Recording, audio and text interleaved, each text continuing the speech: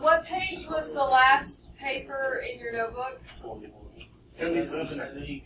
77? So I think You didn't have 78, right? Don't put 78 on it.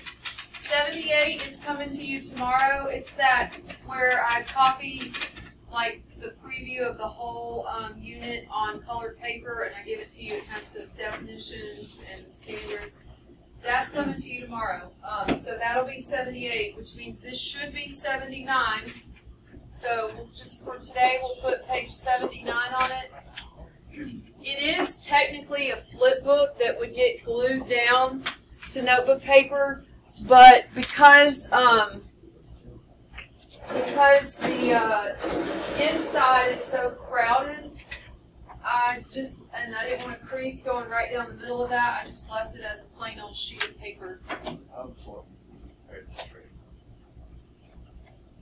Trick's the most important. But we still have to cover.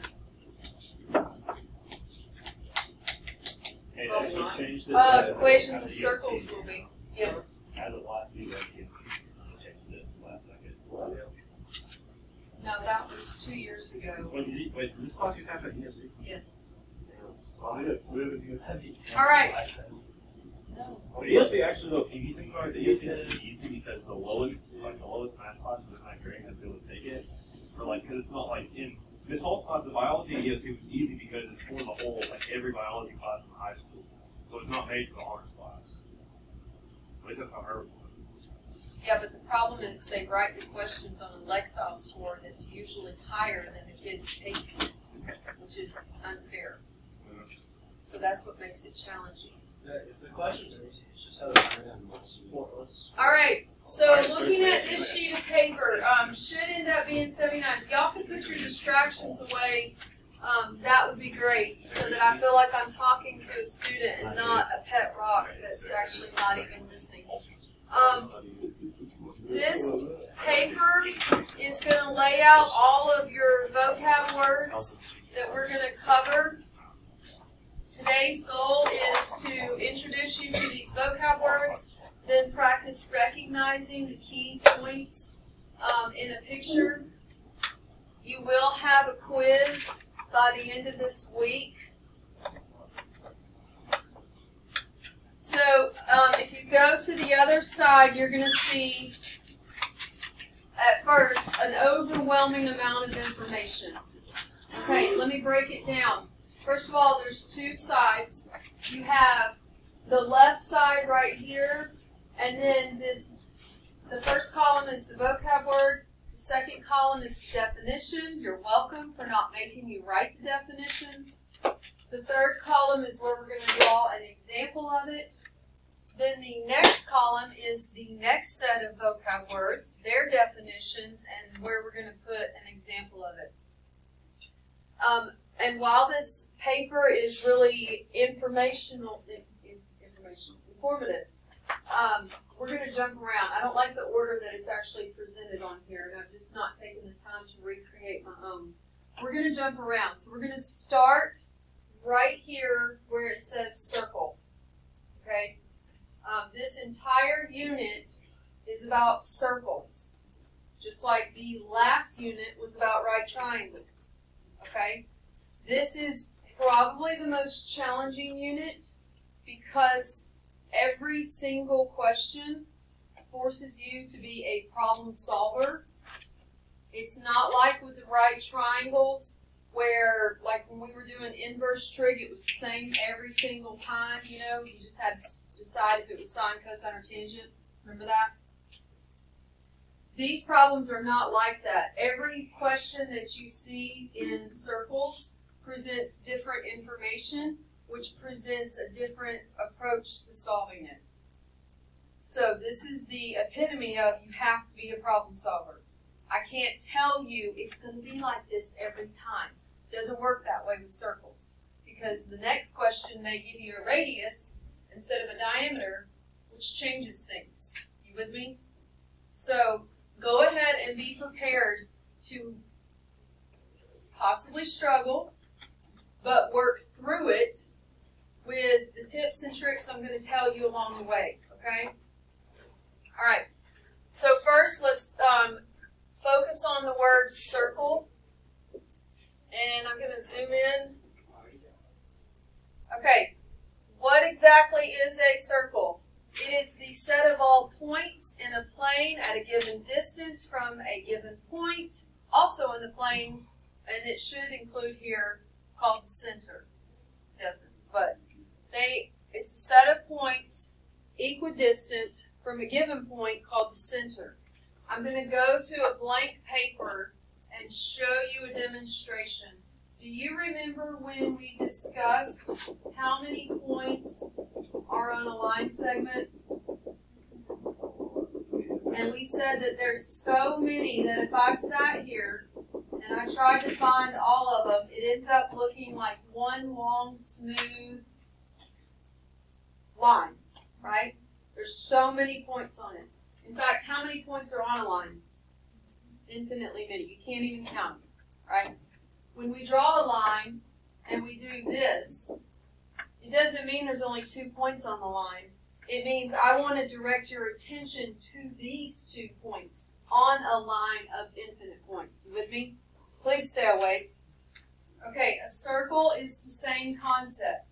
There are so many points on a circle. I'm trying to do this without making such a racket, but there's so many points on a circle that if you were to sit here and find all of them, which you can't because how many are there? There's infinitely many. That it would end up creating this nice smooth circle that makes you think it's just a circle, but it's actually points, so many points shoved together that it gives the illusion that you've drawn a line, or you've drawn a stroke of your pencil to draw it. Does that make sense?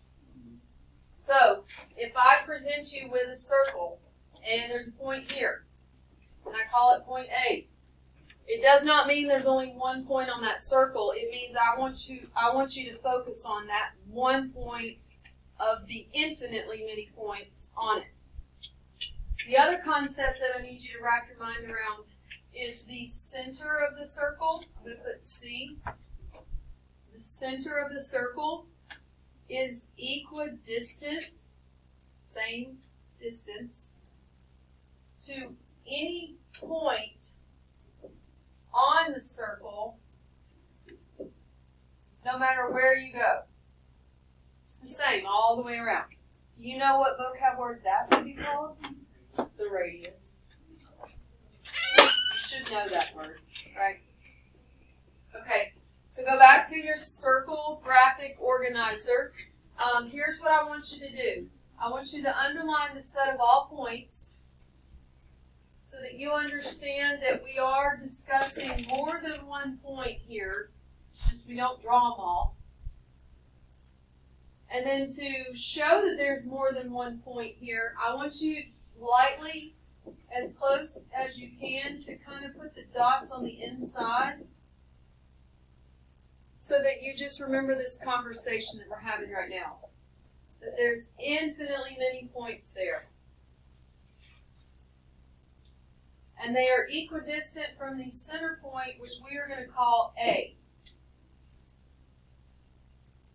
Now, if I wanted to discuss that circle without having to write the word circle, I could simply draw an O with a dot in it and then write the capital A. You always name it by the center point. So I would call this circle, that doesn't look like an O, circle A. That's what I would call it.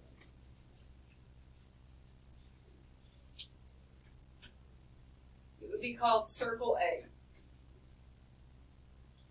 Now, if that center point had been a B, it would be called circle B.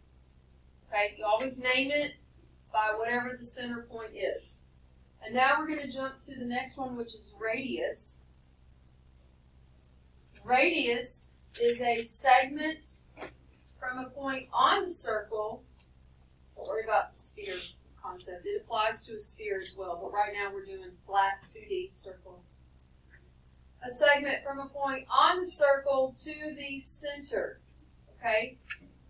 By the way, if we have more than one radius drawn, the correct word for the plural version, it looks really weird, is radii.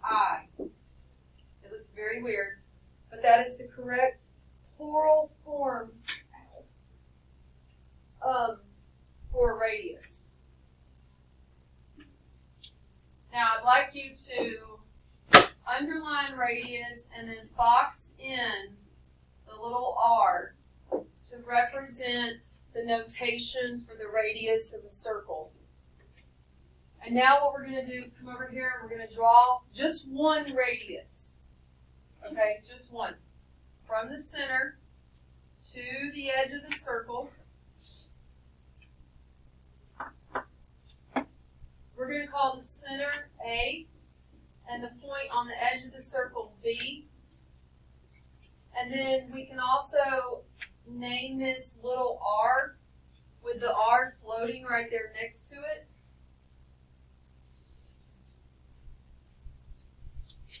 There's two ways to talk about this radius.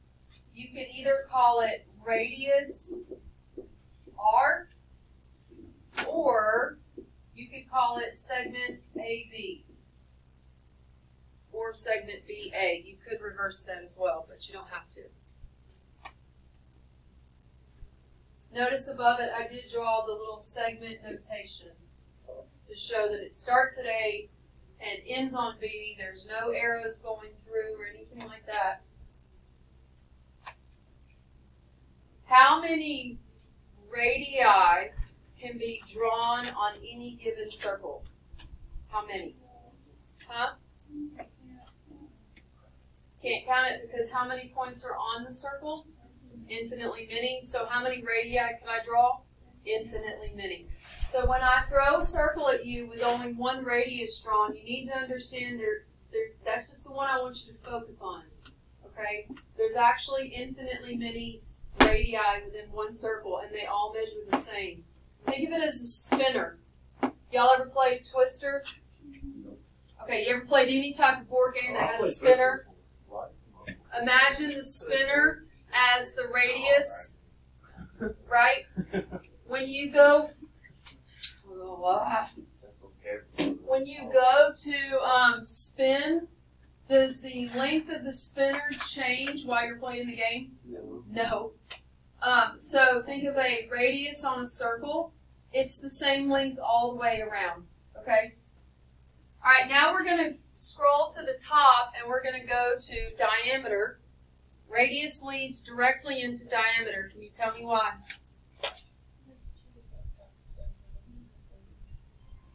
Yes, because a diameter would be, that's my cell phone. My husband just texted. A diameter would be 2 radii connecting into one straight segment, right? All right, so let's come to diameter. Now, we're not going to do this for all of them. It's just radius and diameter are like the two most important vocab words. I want you to underline diameter, and I want you to box in the notation for a diameter, which is a little d for diameter. And then now what we're going to do, it says that it's a chord that contains the center of a circle.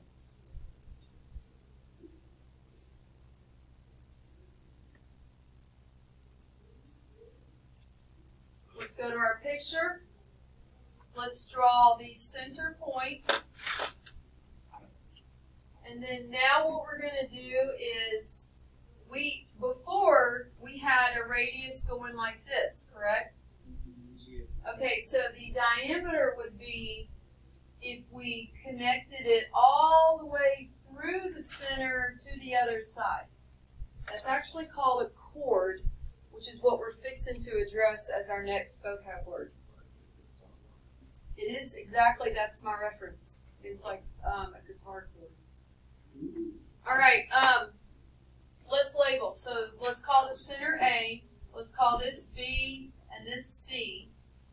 Right here in the definition where it says a chord that contains the center of the circle, let's write point A.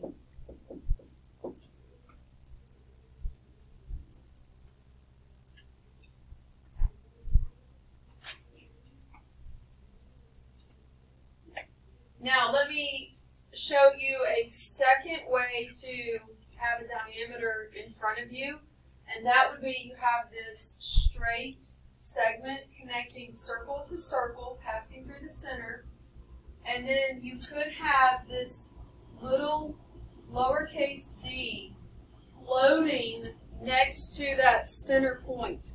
Because it's lowercase, that means it's not the actual point itself, it's representing the diameter. Okay?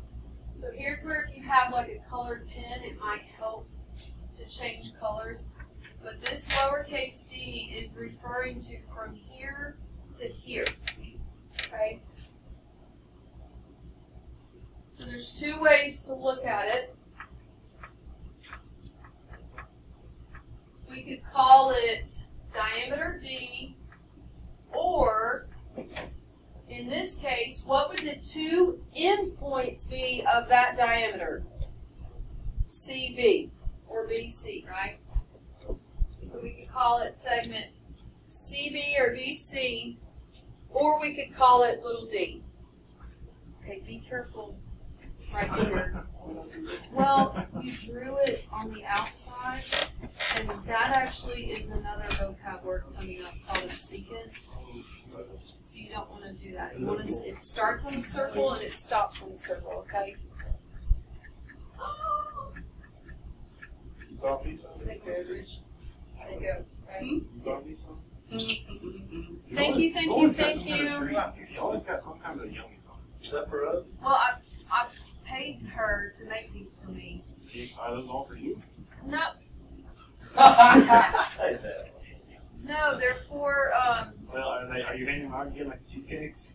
they're for teacher appreciation gifts. But nobody appreciates. Hey, wait, let me see your appreciation. Right now. Hey, I'll bring you some. Okay. What do you like? Miss Holcombe. Yes. Hi. Hi. Teacher of the Year, ladies and gentlemen. Please congratulate Miss Dr. Gillies.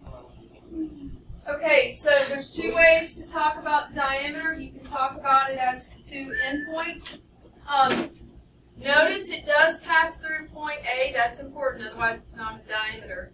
But I don't discuss A when I'm naming the diameter. Name it by the endpoints, okay? Let's go to the word chord up here at the top. What is a chord? We're not talking about a guitar, like instrument, chord. We're talking about the physical segment on a circle. Hold on. A segment whose endpoints lie on the circle. Notice the difference between the two definitions here, the top one and the second one. What's the difference? This time they don't mention that it has to pass through the center. So we're going to draw one dramatically away from the center so that you realize it does not have to go through the center to be a chord. It's going to go from the circle to the circle, and I'm going to actually draw the center right here, not touching it, to drive home the message that a chord is just that segment within the circle. Let's call it B, C.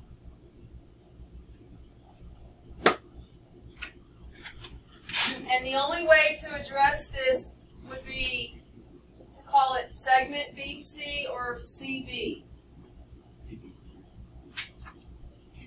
Please wrap your mind around the difference between a chord and a diameter. A diameter is a chord. That's why the word chord is right here in the definition. A diameter is a chord that passes through the center. Okay? Which means we no longer call it a chord, we now call it a diameter. If we are not passing through the center, I always think of it as a guitar. You know, the open hole on the guitar to allow the music. I always envision the strings. If I was to look down on a guitar on that open hole and I can see the string going right across it, I think of that as a guitar chord. I don't know why, but that's how I remember what a chord is. Okay? That would be a chord. This is just chord.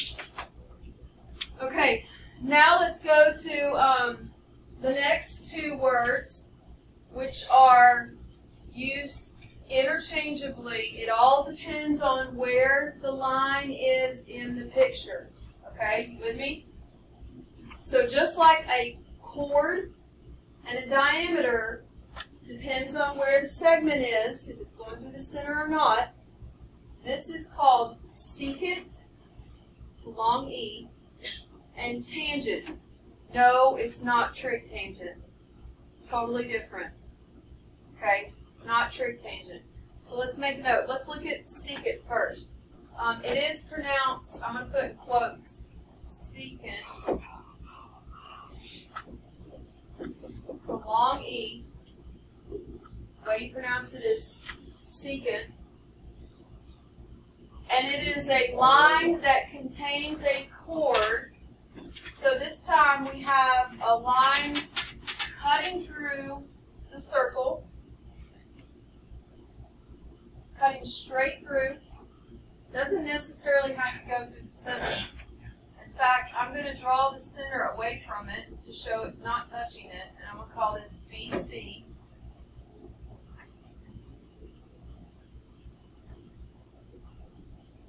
And the way you would discuss this secant line is you would say, you would write BC, and then above it you would put the notation with the arrows to say that you wanted your attention to focus from arrow to arrow, not necessarily from B to C, but arrow to arrow passing through B and C, okay?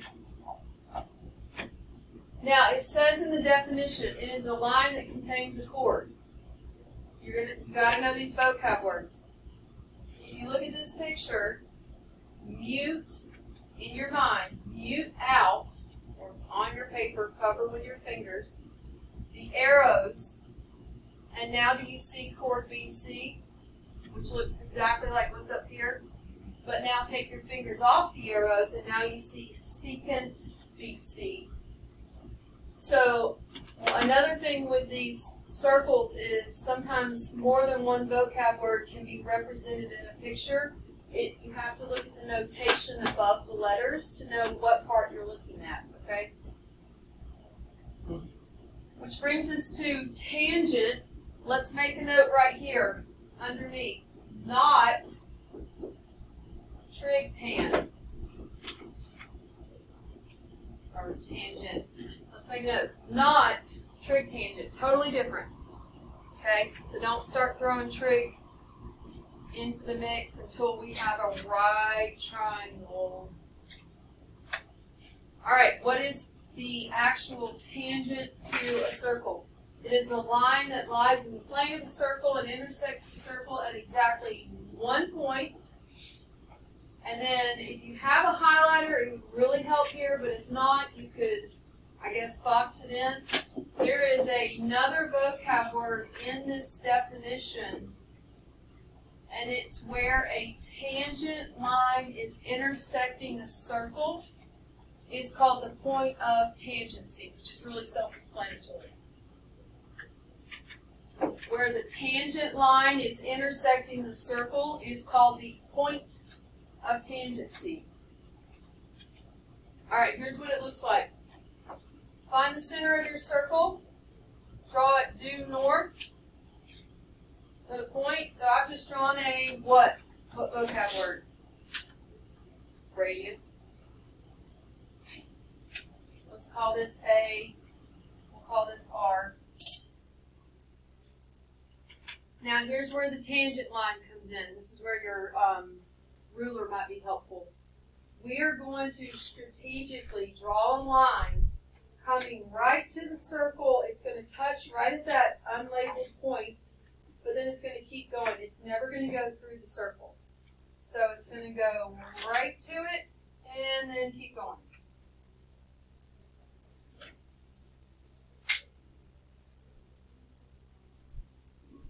And now we do need to label the unlabeled point. Let's call it B.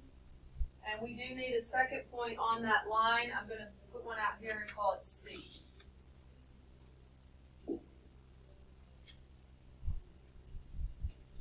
So that tangent line is BC. has point B in common with the circle, because the tangent line is touching the circle at B, then that point B is called the point of tangency. Okay? And there is a special relationship between the radius of a circle and the tangent line, and it's that they always come together at a 90-degree angle. They always come together at a 90-degree angle. Right triangles. Yeah. But that'll be one day, probably next week, and it's actually a very short and sweet lesson. But yes. Let's come right here and let's name the tangent line BC. And if you chose to use a highlighter to highlight point of tangency, it would be smart to also highlight point B in the picture so that you know the point of tangency in that picture is B.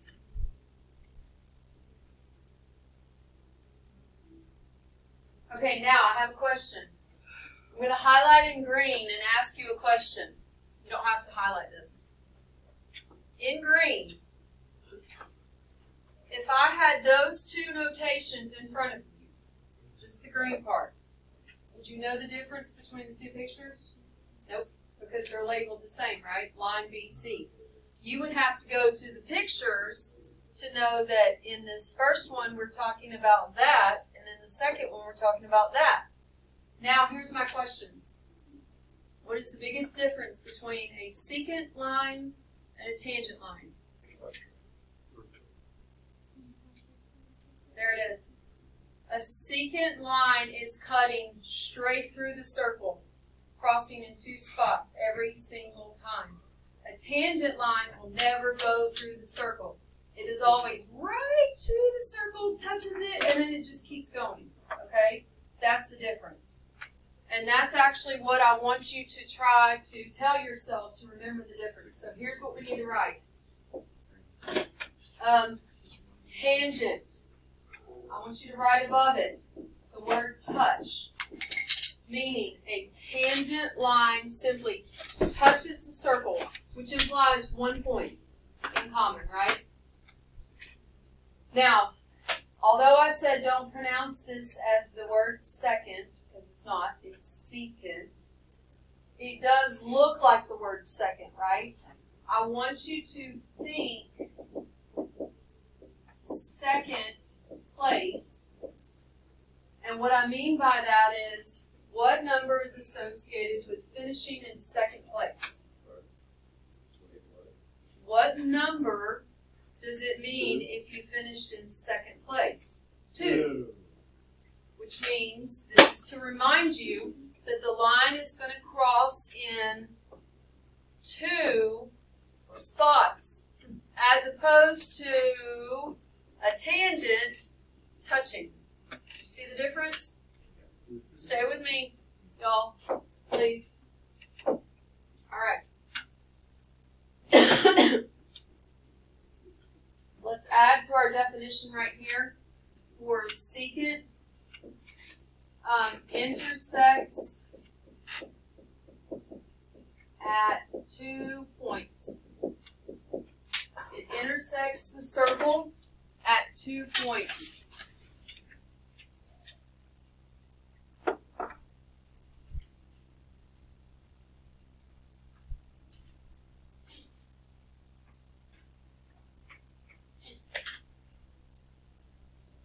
All right, so we've covered the definition of a circle, radius, diameter, chord, secant, tangent.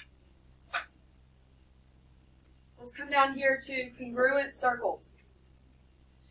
If I ever tell you that you have 2 circles that are congruent, it means that the radius of both of them has to be the same length, which makes sense. Think of the radius as the spinner, right?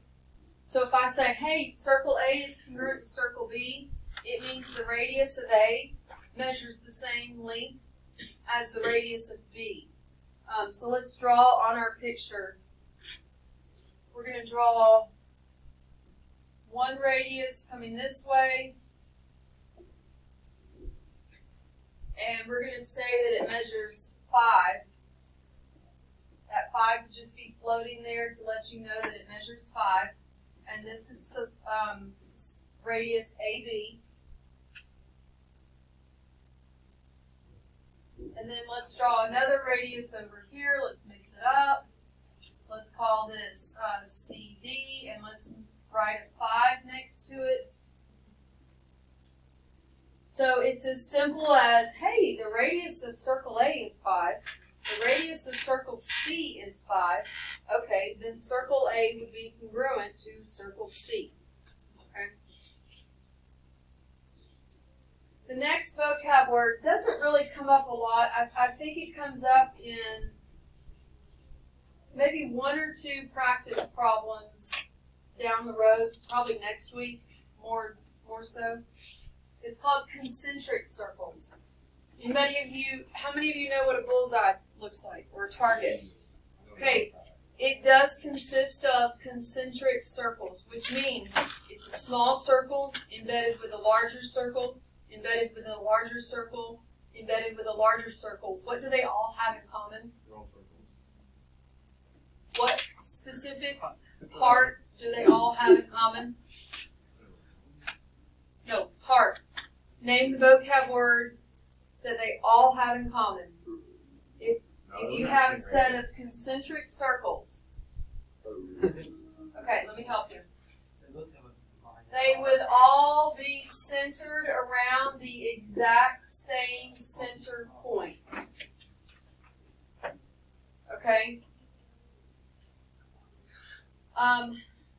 Do y'all remember that toy as a kid? Little kid, like baby. You probably don't remember playing with it as a baby, but you've seen babies playing with it.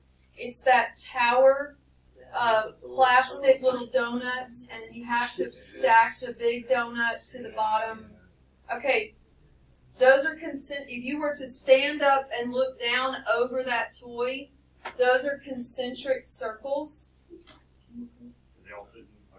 And what do they have in common? It's that peg in the middle, which in this case, it's the point. Okay? All right. Slide over to the right. We're going to wrap this up. We're rounding third, headed home.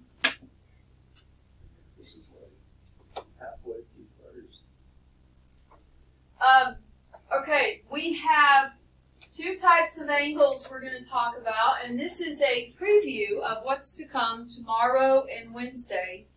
Okay? You with me? So when you have a circle, Colt, stay with me.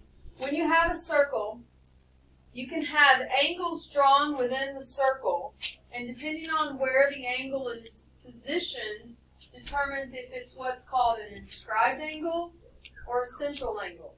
We're going to start with central angle. An angle whose vertex is the center of a circle, which means its sides are radii of the circle. So let me show you. Right here, we're going to draw the center. Call it A.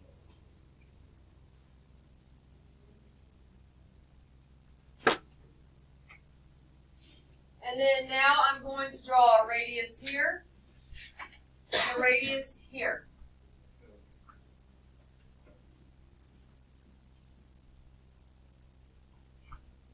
I'm going to name those endpoints B and C.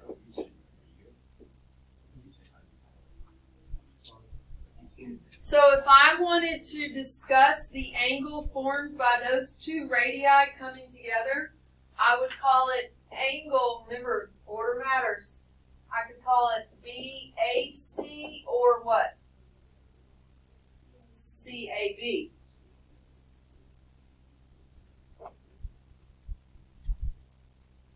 What do you notice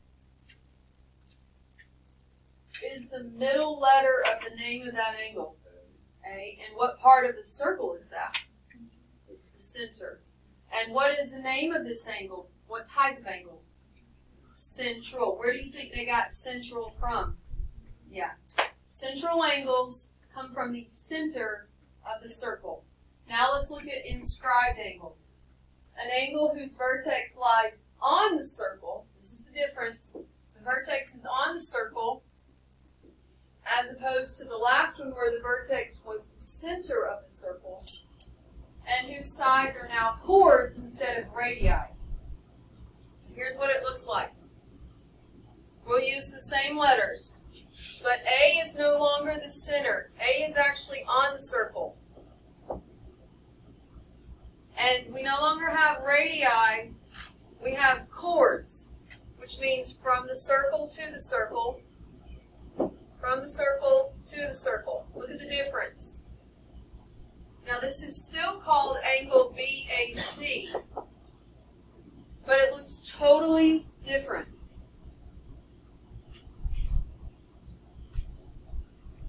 Tomorrow we will start practicing measuring the central angles. Then Wednesday we will practice measuring inscribed angles, and then I'm going to teach you the difference on how to know which one's which. In terms of drawing it, though, the central angle always comes from the center, and the inscribed angle always has all three letters of the angle name on the circle itself. Okay?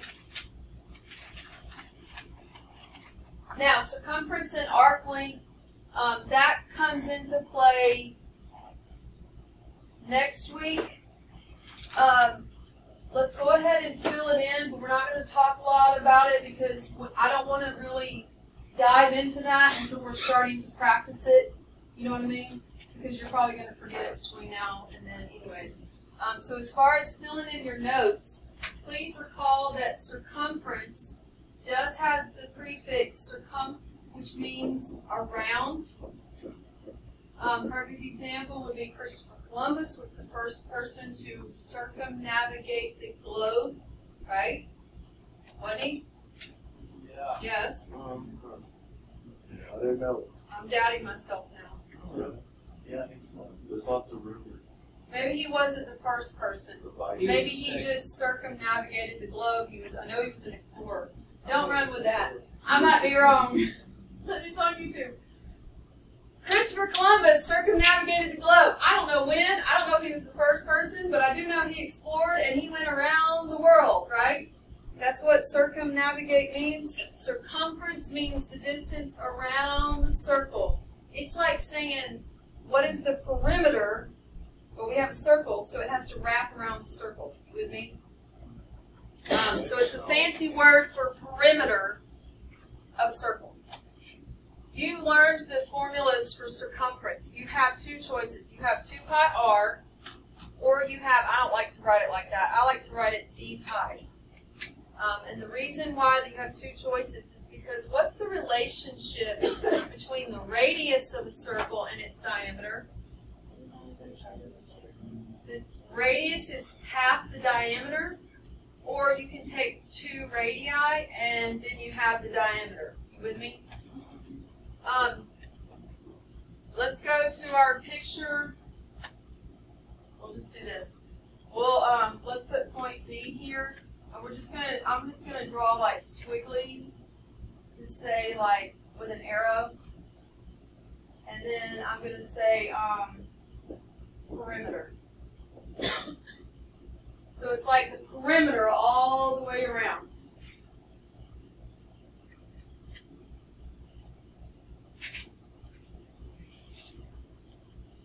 All right. Arc length is just a proportion.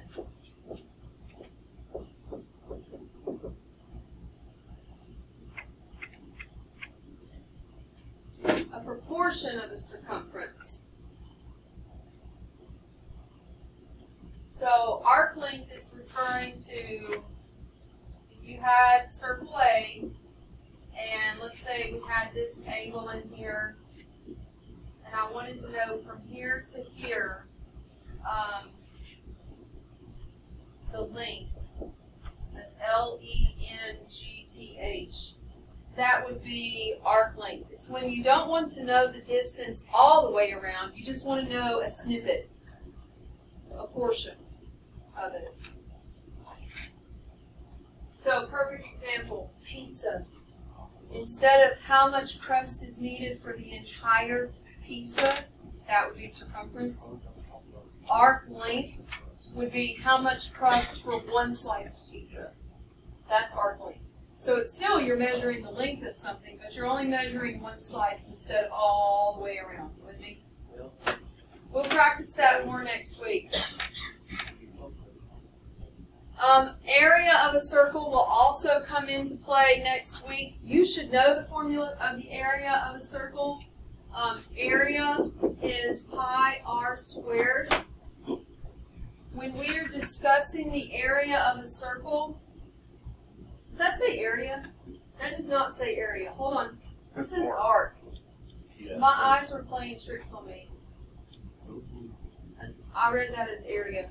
Okay, so let me read while I'm there. Let me say it. The area of a circle is pi r squared. That would be like saying how much marinara is needed for one entire pizza. That would be area of a circle. We will hit that next week, but you've covered that before in years past. Now let's go to what it actually says. It actually says arc. Arc of a circle. Here's what we mean by the arc of a circle. It would mean if I just wanted you to discuss from one point to another the degrees within that arc. If I said arc BC, I could either write the word arc and then the endpoints, or I can write the letters and then watch this. Wait for it. Y'all ready? An arc above it. And that would tell me I'm tracing around the edge of the circle.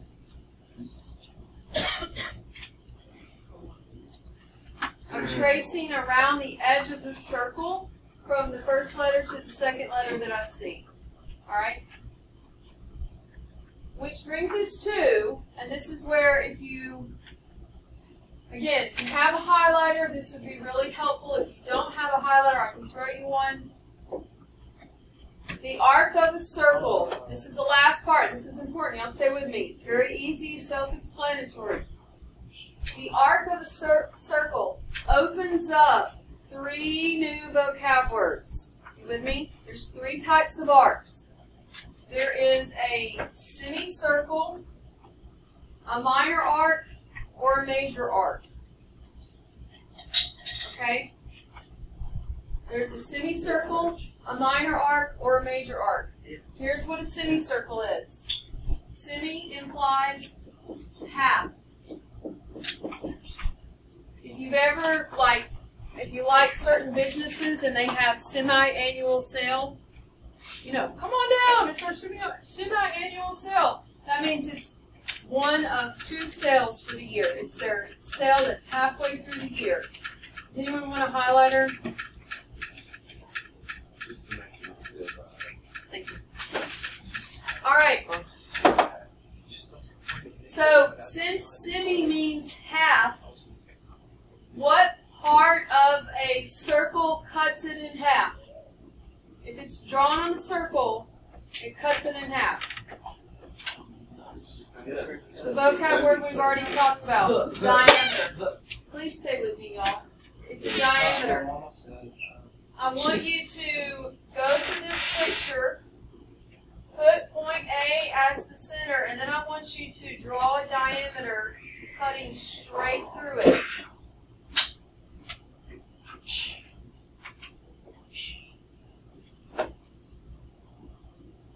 Alright, so we're going to call this diameter B, D. Here's why. Then we're going to emphasize another point randomly on the circle, and we're going to call it C. And now here's where you need that highlighter. You need a highlighter. The semicircle of a the semicircle in this picture, there's actually 2. I want you to focus your attention on one of them. Is from B through C, ending on D. Now, where's the second one? Where's the second semicircle? It would be the other direction, right? So here is the first tool in your toolbox. You're going to hear me say this a lot. This is one of my strategies to help you with this unit because this is the most challenging unit. The first question I get is, I don't even know where to start. Here is the first thing your mind should say to yourself. Is there a diameter drawn? Because if there's a diameter, then there's a semicircle, which means it's cut in half, which is very important, okay? I really wish you quit talking while I'm trying to teach. So now, if I wanted to talk about this semicircle, I would label it, this is going to feel weird, I would label it B, C, D, and then draw an arc above it. Order matters. That means start at B, pass through C, end on D.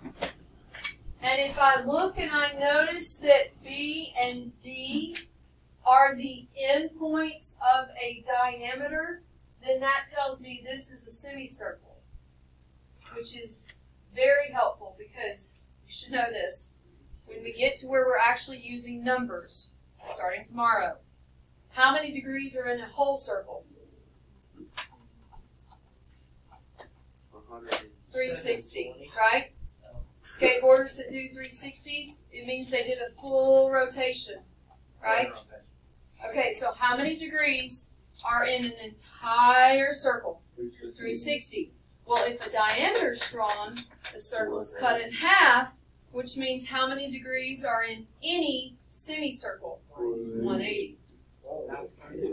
So right there, with not a single number drawn in this picture, I can tell you that the measure of semicircle BCD is 180, which is why circles are so difficult because we will have problems where there's no numbers drawn and people are like, I don't even know where to start. And it's like, well, a diameter's drawn, so there's actually a secret number there that means 180, right? You actually have two 180s. You got the one that we highlighted, then you got the back side of it, okay? Now, what if there is no diameter, or what if it's not necessarily from endpoint to endpoint? This is self-explanatory, okay? Minor means less than half. Less than half. So what we're going to do to really make sure you know that it's less than half is I want you to draw the diameter in the picture from the same one above. And then I want you to put C here, but we're going to take our highlighter and we're going to change what we highlight. Now, if you chose not to get a highlighter, how are you going to do this on your paper and still know what you're looking at? You will start to see me do squigglies. I do a squiggly line. It's almost like I'm saying, okay, I'm going from C to D. But it is also really helpful to have a highlighter, okay? So in this case, arc CD is a minor arc.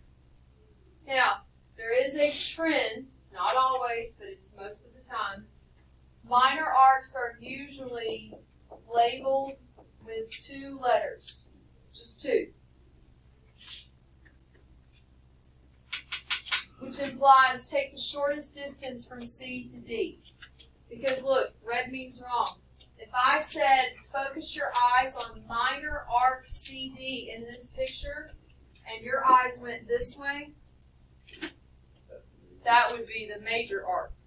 So this is where you have to really be careful with your direction that you're going from letter to letter. You know, is it 2 letters? Were you told it's the minor arc?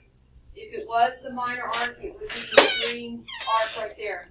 Which brings us to the last one, and then we're done. Major arc means more than half. We're going to copy the exact same picture to keep it simple and drive home the difference in them. And this time I want you to highlight from B. We're actually going to throw an extra point on here. No, let's don't. Let's just go this way. I want you to highlight from C to D while passing through B.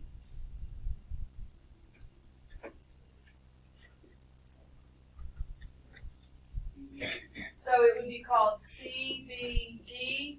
Now, when you have a major arc in front of you, typically it is named with 3 letters, or they will say the word major right in front of it, okay?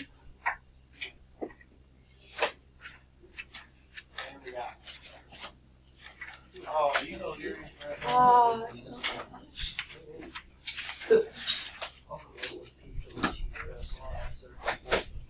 It looks like you can.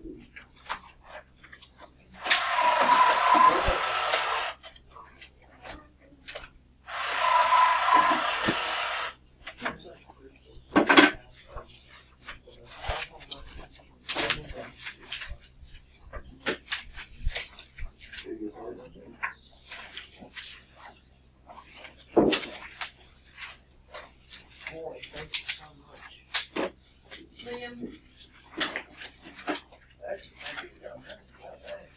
Is this homework? Oh, it is. okay, the paper that I just passed to you, I expect it to be done before you get to me tomorrow.